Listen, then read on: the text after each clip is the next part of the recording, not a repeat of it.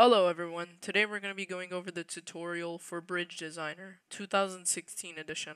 When you first launch Bridge Designer, this is what's going to come up. Here you'll be looking at your elevation view and your deck cross section, and this shows how many meters away the landscape you have to put your bridge on is.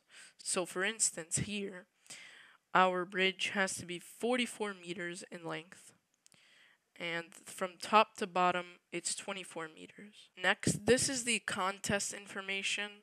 If you are participating in a contest, you would use yes with a 4-character code or a 6-character code. Next up, you're going to be seeing how many piers you want, your cable anchors, and your abutments.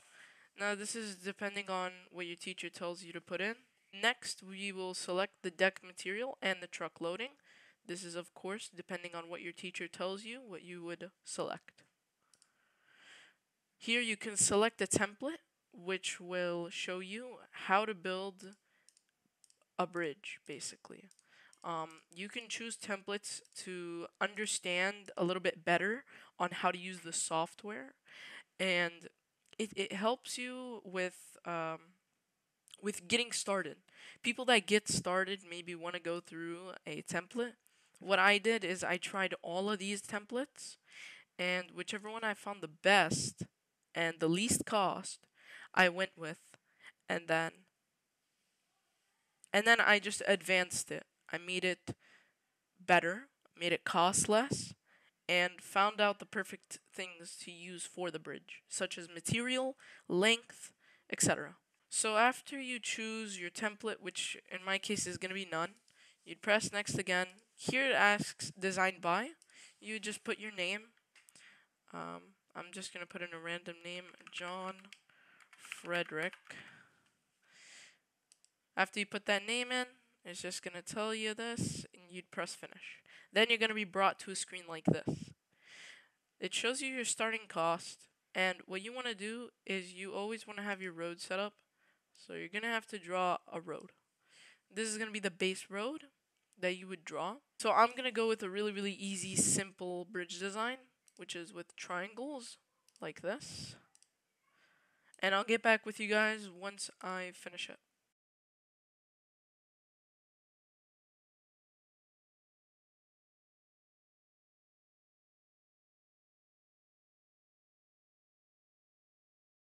So I finished the bridge design, and the way I was able to draw it is using the member tool, which will let you draw out how long you want it and which point you want it to stop. For me, mine is just going to be like this, and you would just draw the triangles from there. Then you're going to go for the test, and as you can see, the bridge failed. The reason the bridge failed is right here. So the tension and force strength always has to be less than 1.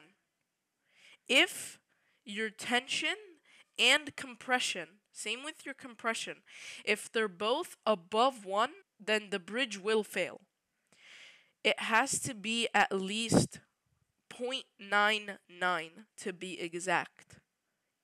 0.99 to lower is what you want for it not to fail. Like I said, if your tension or compression is higher than 0.99, you won't be able to proceed with the bridge. As you can see, it failed. To fix this, if the number is higher than 0.99, you're going to select it, just like I am holding the left mouse button. You select it, and you press the increase button. Now, you're going to increase your tension and compression both. You can select multiple items by holding Control and selecting what you would like to select. Just like this. Or you can drag to select multiple things. After this, since the number is higher than 0.99, you would increase the size and test again. It broke again because it needs to be increased more. You increase again.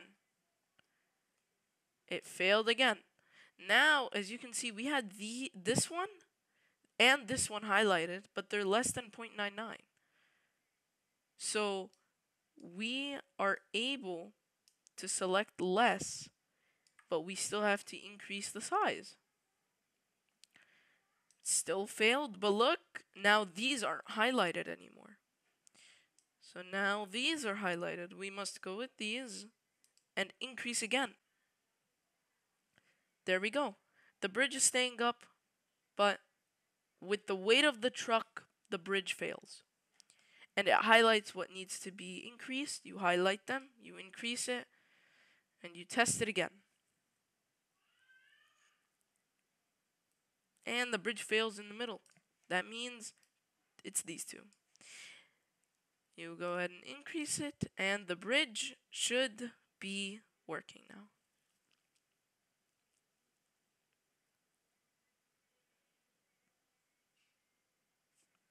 That's it.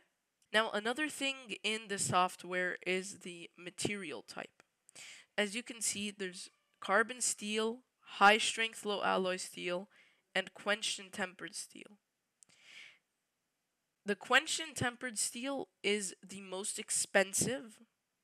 The high strength low alloy steel is the middle point, and the carbon steel is the least expensive. Now, to test, you would select all, and you can just click and change it to quenched tempered steel or high strength low alloy steel. You can change it to any material, and you can select any of them to change. Just like that. See, these are now carbon steel. These right here are high strength low alloy steel. So it won't be a problem to change the materials for each one, because you can change any one of these members to any material that is available to you. Now for this.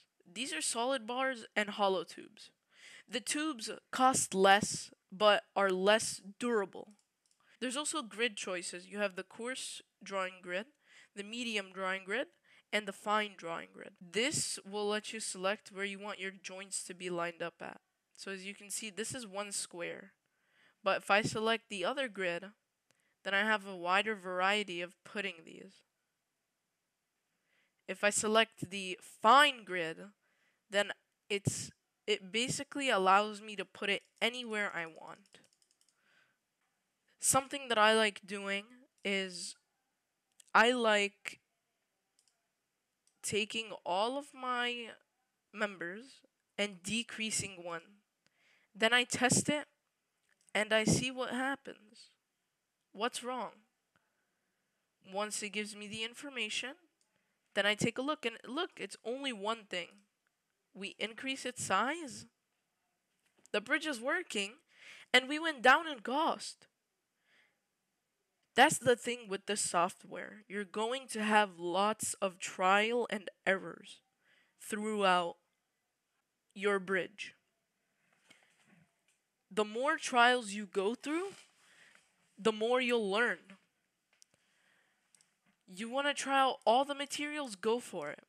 See which one works best, which one is the lowest cost for your bridge, and figure out why the bridge keeps failing from time to time. Just like I said, as you can see here, the compression strength is 0, but the tension strength is 0.19. Since it's really, really low, you can decrease the size and the bridge will still work. As you can see, it still works. Now it's 0.27. You can still decrease it even more. You can decrease it until it becomes 0.99. Once it reaches 1, you cannot decrease it anymore. Unless if you change the material, that's a different story. The next thing we're going to be going over is with the animation, you can pause it, you can unpause it. See, I can pause it.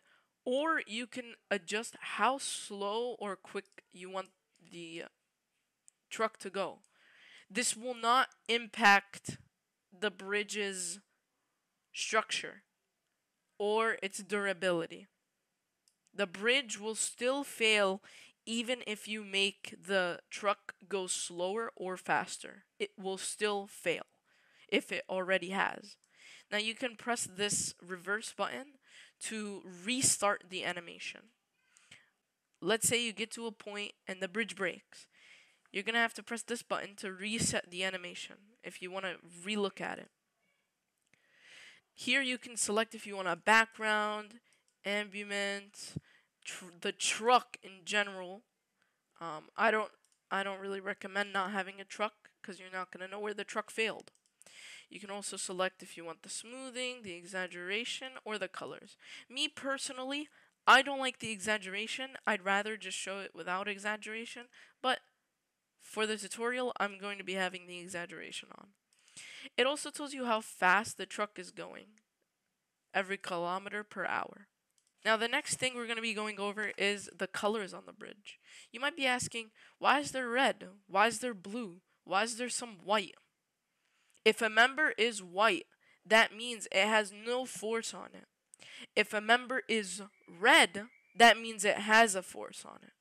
If a member is blue, that means it has a force on it. Once again, the blue is the tension and the red is the compression force. But as you can see on our bridge, when the truck crosses, the colors change. See over here, this is light. This is a little dark, not too much. This is light. But as the truck crosses, it changes its colors. See, so this is light. That's light. It becomes really, really dark. Here, we'll restart it just to show you. So as you can see, this is a light red, and it just changes to dark. All the top parts change to dark because of the amount of force that's being acted upon it. If a piece of your bridge is really, really, really dark, then that means you cannot make it smaller for a better cost. If a part is a really light color, like a really, really light red, for instance here, you would want that member to get smaller to save you some money. If you want to resort from one bridge design and go back to your older bridge designs, you can look at the iteration. You can click on this drop down menu and it brings up all of the bridge designs that you've created within that save, and you can see which ones failed and which ones passed. And you can also see the cost and your trials. So if you remember, I told you that you need to keep going through your trials. If a trial goes wrong, you can go back to your old trial and try again and make it better. This is an undo button, basically. It goes back one iteration, and this goes forward an iteration.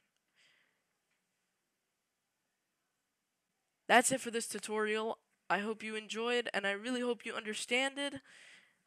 Until next time, bye-bye.